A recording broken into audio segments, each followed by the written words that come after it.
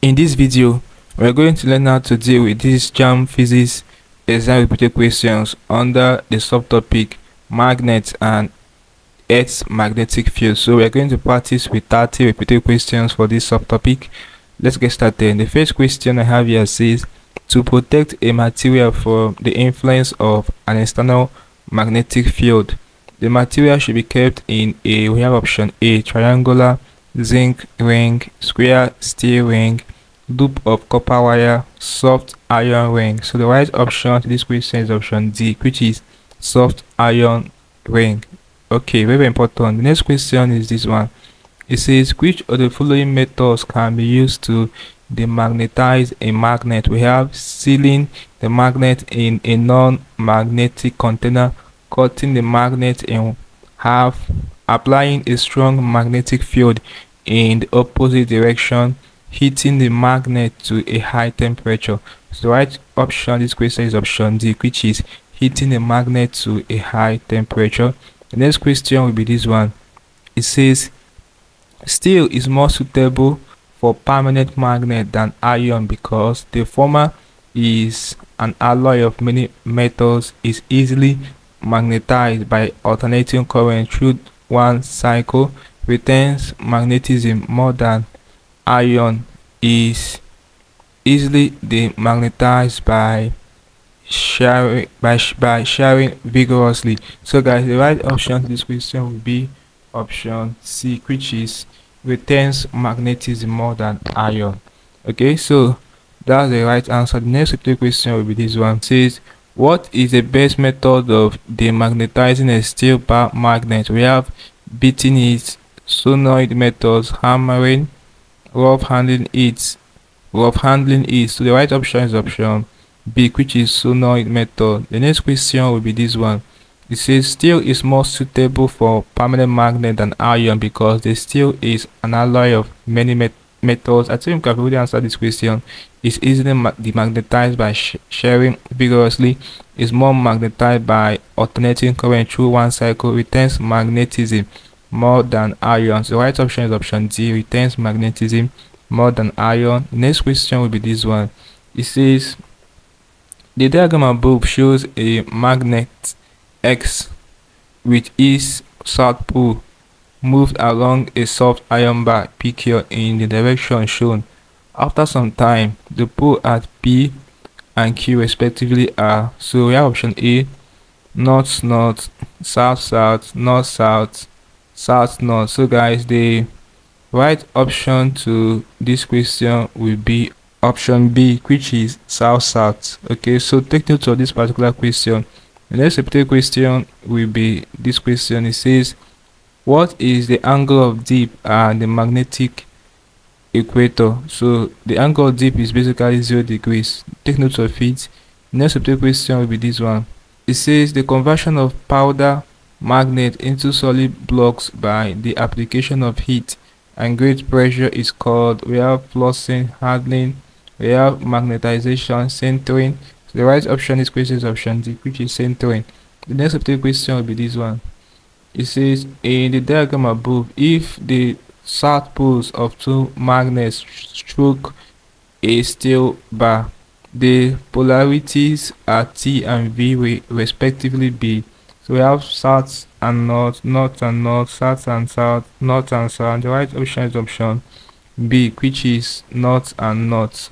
Okay, the next repeated question will be this one. It says, which of the following statements is correct about angle of dip at various points on Earth? We have the angle of dip is greater at higher altitudes than the lower altitude. We have the angle of dip is greater at higher altitudes than at lower altitudes. The angle of dip is 0 at the equator, 90 degrees at the magnetic poles. The angle of dip is constant at all points on Earth. The angle of dip is positive in the northern hemisphere and negative in the southern hemisphere. So the right option is option B, which is the angle of dip is 0 at the equator and 90 degrees at the magnetic poles. Next question will be this one. It says, the temperature above which certain materials lose their permanent magnet properties is called real breaking point, magnetic point, boiling point, Courier point. Right option is option D, which is Courier point. Next question will be this one. It says from the above, the polarity of x and y ends of the magnets are, we have south and south, we have south and north, north and north, north and south. So the right option to this question is option C, which is north and north. Next question will be this one. It says at different locations on the Earth's surface, the Earth's magnetic field is the same in magnitude but different direction. Different in magnitude but different direction. Different in both magnitude and direction. The same in magnitude and direction. So the right option in this question will be option C, which is different in both magnitude and direction. Next question will be this one. It says the diagram above represents the field pattern obtained by bringing the poles of two magnets near each other. The poles must be, we have north north poles, south south poles, south north poles, north south poles. So the right option in this question will be option B, which is south south poles. The next question will be this one. It says in the diagram below, the direction of the force between N and X, north and south poles A, the magnetic field is. So guys, before we attend this question, if you are new to our channel, ensure that you are subscribed to this channel by hitting subscribe button for more of our videos. We really appreciate this, guys. So for this particular question, I want you guys to pay attention to it. The right option to this question will be option D, which is north south pole. Okay, next of the question will be this one. It says which of the following statements is not correct? Neutral points are obtained where the Earth's magnetic field is exactly equal and opposite to that due to a magnet. A line of force is a line along which a magnetic north pole would tend to move if it were free. Magnetic fields are scalar quantities. A magnetic field is a region in which a magnetic force can be detected. So the right option is option C, which is magnetic fields are scalar quantities. So this is not correct. Magnetic fields are vector quantities. Very important. They are not scalar quantities. Next question will be this one. It says the angle between the direction of the Earth's magnetic field and the horizontal is called the real magnetic declination, magnetic meridian, angle of dip, angle of deviation. So the right option is option C, which is angle of dip. The next question will be this one. It says what is the most efficient way of demagnetizing a magnet? Guys, pay attention to this question. We have none of the above. We have heating method, mechanical method, electrical method. So right option is option Z, which is electrical method. Next question will be this one. It says which of the following is the property of steel? It cannot retain its magnetism longer than iron. It can be used for making permanent magnets. It can be used for making temporary magnets. It can easily be magnetized and demagnetized. The right option is option B, which is it can be used for making permanent magnets. The next question will be this one. It says the north pole of a magnet can never be separated from the south pole because of a property known as magnetic monopole, magnetic quadrupole, magnetic dipole, magnetic octopole. So the right option is option C. Pay attention to this question, magnetic dipole. Okay, the next question will be this one. It says a freely suspended magnetic needle makes an angle of 0 degrees with the horizontal at a location X of the Earth's surface. Which of the statements is correct about X? We have the I list here. X is located on the magnetic equator. X is located on the magnetic pole. The declination at X is 0. The geographical and the magnetic meridians coincide at point X. The right option in this question is option B, which is I only. That's the correct one that is there, which is S is located on the magnetic equator. So option B is the right one. The next question will be this one. It says which of the following statement is correct about X magnetic field? The angle of declination is the angle between the magnetic meridian and geographical and geographic meridian. The angle of dip is the angle which freely suspended magnet makes with the vertical.